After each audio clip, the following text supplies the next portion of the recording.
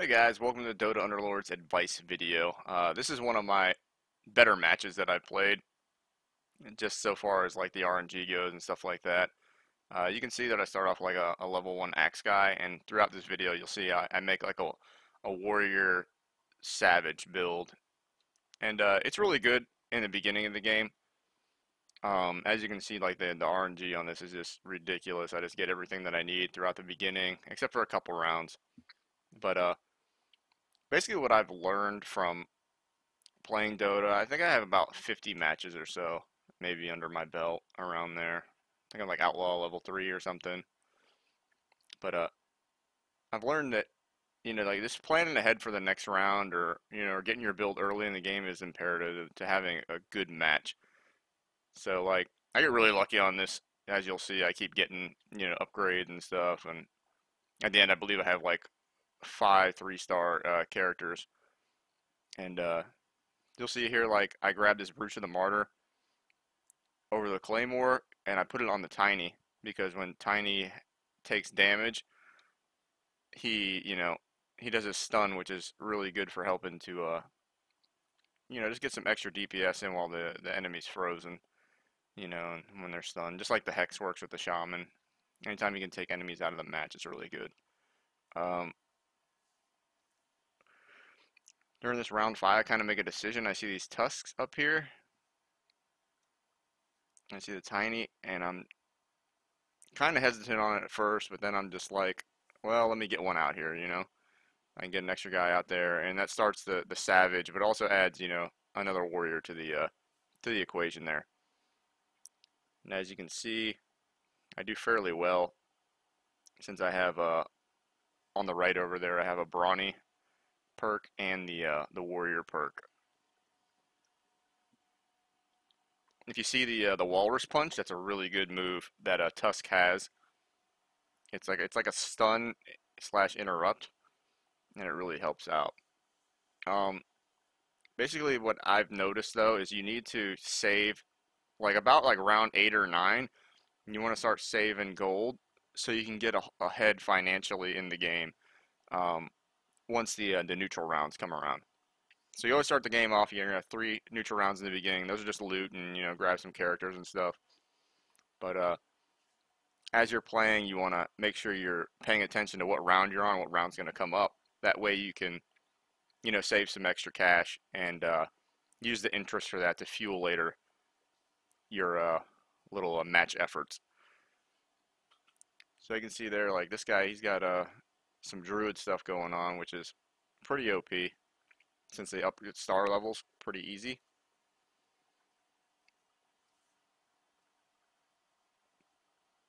We're just kind of mowing these guys down. I got a couple close matches in the beginning. I think in this one though, I won 30 rounds, so that's really good. Even though in the end I didn't win, but like this is round 9.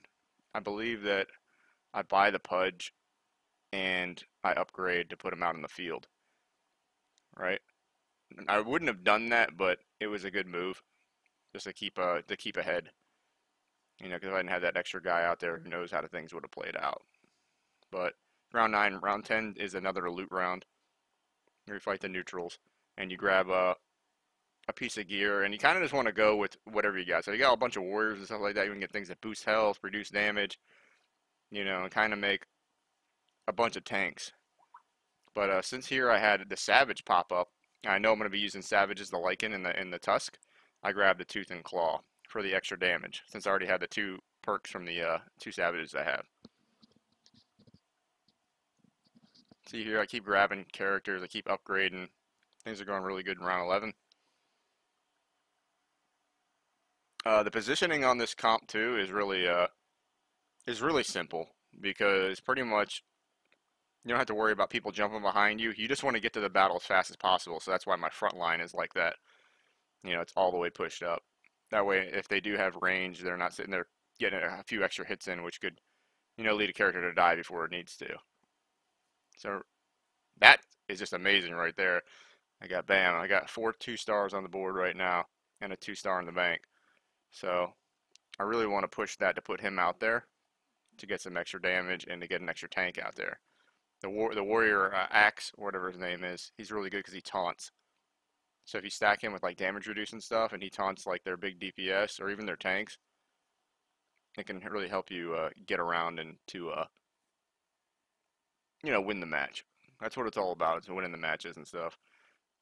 So far as the re-rolling goes, I don't really re-roll that much unless it's like right after a loot round, which are, rounds 10, 15, and every 5 rounds, so forth. But I try to be conservative with the money and kind of like, balance that. So just keep that in mind whenever you are playing, that you need to just pay attention to your money, pay attention to what round it is, pay attention to what the other teams are using so far as character goes. You can change your positioning accordingly. Sorry.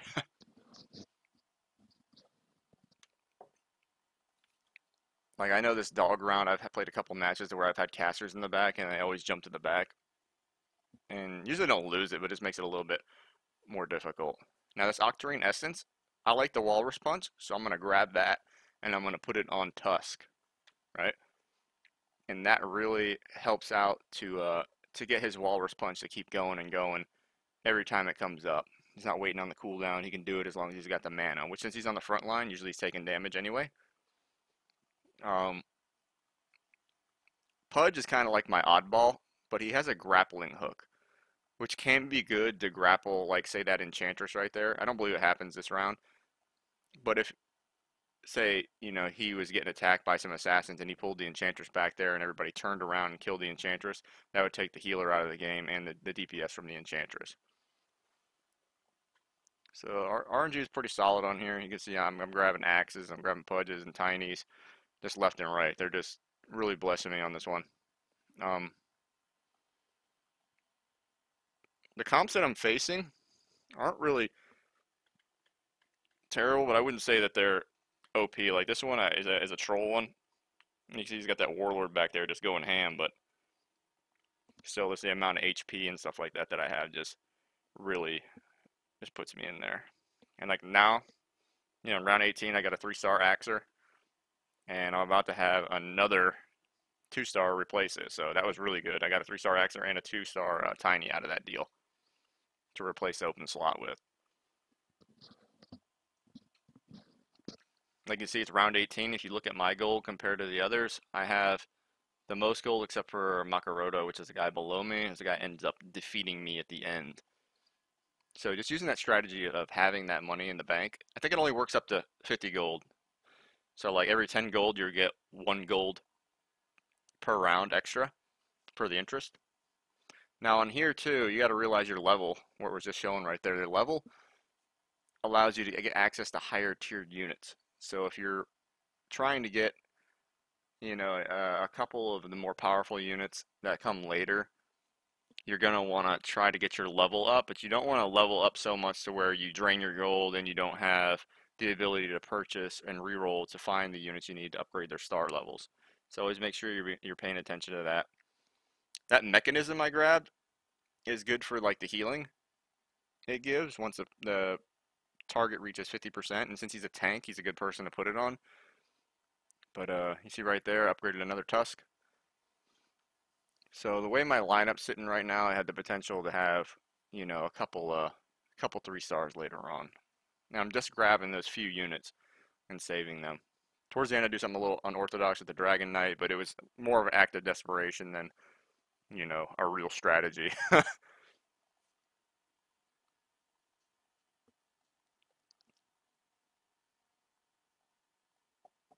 Another good comp you can use is like, you can stack knights, but in the beginning, like, the druids are really good. And if you look at this right here, I mean, that's just amazing. Boom, 3-star Tiny, let's go. you know? And then I can throw this other Juggernaut in there, so now my damage goes up. Because that's the main problem with having warriors that are tanky, is that your damage kind of stays low. And if you look at this guy, he's got a good defensive line right here. This is also the guy that ends up beating me. I just think that my star level kind of just, gave me the advantage on him, because his comp in the end is better than the one that I have. And that's the Druid one. Uh, the Lycan would have been the only thing I really could have got more of out of this match. to make it better. I think I get the Lycan later on to rank 3, but it's too little too late. You know what I mean? The damage has already been set. And you'll see that here in momentarily. But if you look at the matches, they're just going by really, really quick.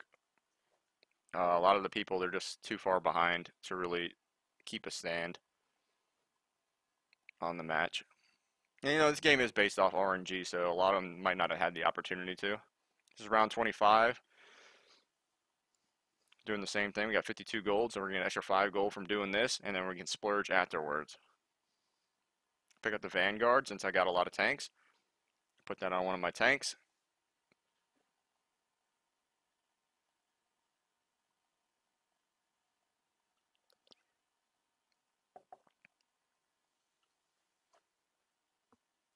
I moved the mechanism over there because the Lycan takes a lot of damage, so that heal will pop off quickly. You want that heal to get in there as quick as possible.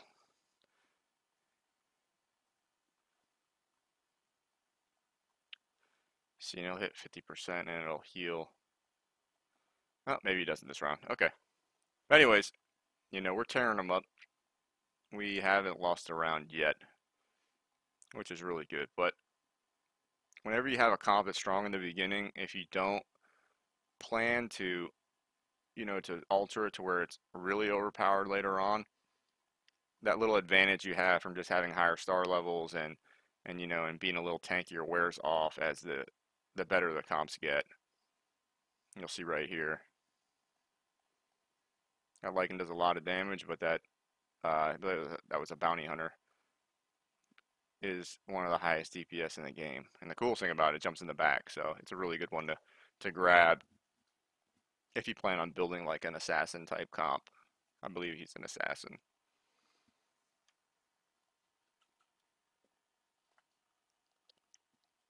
Like here I could add a choice and picked up Venomancers and maybe replace the Pudge and reduce my armor and stuff like that to build up more of like a DPS, so there actually be damage going out that was ridiculous instead of just the slow kills that I've had right here. Which they seem faster only because it's on 2 times, so when you put it into perspective, I have to maintain the momentum of the RNG I had in the beginning to make this comp work. And it's really hard to do, but sometimes you get lucky, sometimes you don't. Like I got really lucky in the beginning, and then towards the end you can see I don't have as many upgrades and as many options.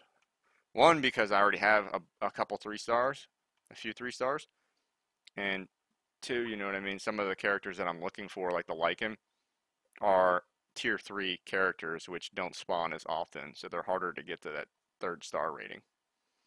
Now in this one, I made a poor choice, and I think I grabbed the Vicious Intent. I should have grabbed a Skull Basher to add extra stun, since I have a stun comp.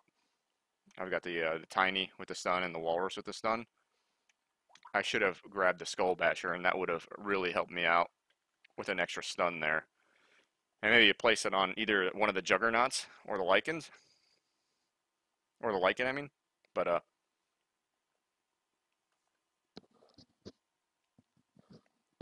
as you can see, I mean, I don't get completely shut out of the RNG, but I do definitely take some hits on it. Right here is where we kind of start seeing the tides turn, and we start seeing, the weaknesses in my comp.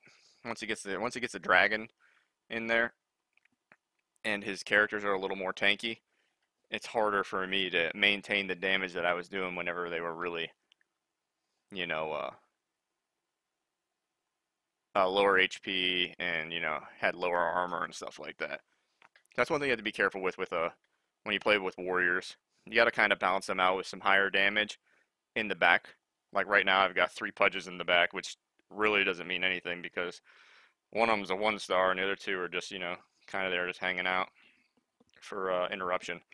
One thing that's really good about Pudge though is, like I said, he'll grab a character and bring them, but it can also work against you because it can save one of their characters from actually getting killed, and that's happened a couple times, as you can see. But here towards the end, it just becomes sort of one side. I just lose the rest of the matches, And that's also because if you notice, I spent a lot of my gold, so I don't have that financial backing to be able to keep my momentum up at all. So that's one thing I can advise against is spending all of your gold at any given time. I was doing it more as an act of desperation because I noticed I was starting to lose. And you'll see here, I think the last attempt, I grab a Dragon Knight and I try to use the Dragon Knight as sort of like I don't want to say it like to increase the synergy of the group, but he really has no alliance bonuses. But he does do a lot of damage and he does take a lot of damage. So he's a really good character. One thing I could have done right here, like looking back, is just grabbed a demon to up the damage.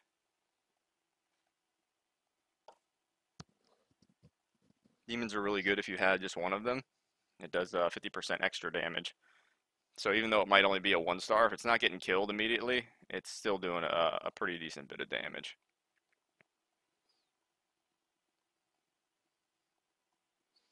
I grabbed that. That was a Dagon, and it does I think it's 500 damage to a character once they reach 50% HP. And I put it on one of the Lycans down there. Like this might have saved me if I were able to upgrade that Lycan to level 3. But at the same time, I think two 2 stars is better than one level 3. And I didn't really have anything to replace it with towards the end, as you'll see here.